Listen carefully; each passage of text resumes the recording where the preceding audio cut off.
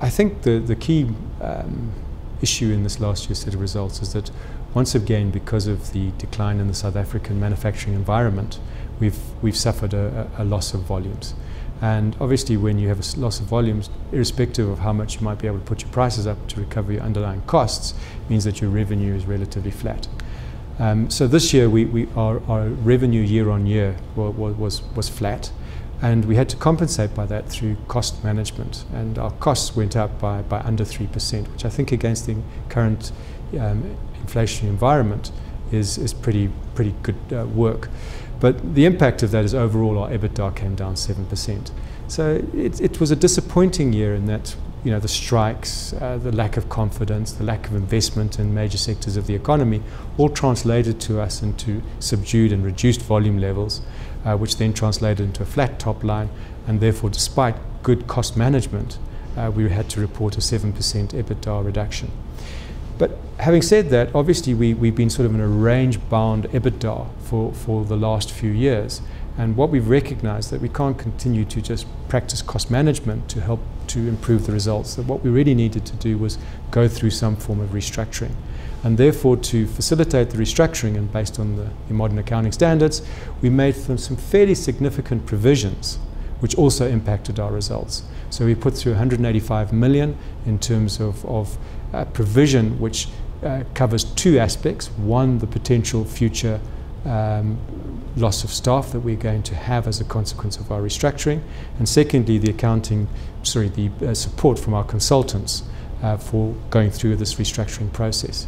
And then secondly, we wrote off nearly 53 million in terms of impairments, recognizing that through our restructuring process we were going to potentially not utilize certain assets in the future.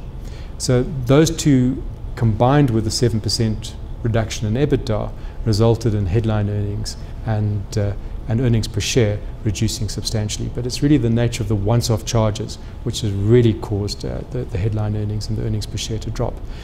Taking those out, given the fact that South Africa Inc. was in a very much a low growth, negative growth from a manufacturing, industrial, mining perspective, I'm actually quite comfortable with the level of cost management that we had.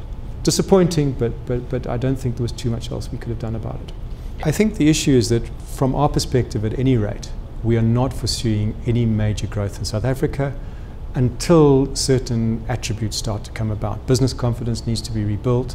People need to start, or companies need to start spending the cash piles that they've been developing and making the investments. A gas company supplies derived demand. Nobody wakes up in the morning, generally speaking, and says, I'd like to go and buy a cylinder of oxygen.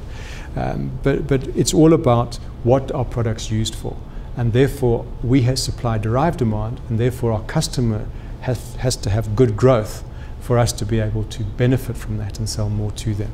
So in the foreseeable future, we see a fairly subdued output. I think that's in line with what most of the economists are saying. I think if you look at energy utilization, which is a key indicator for us, because a lot of the processes which we sell into, in essence, are dependent on electricity.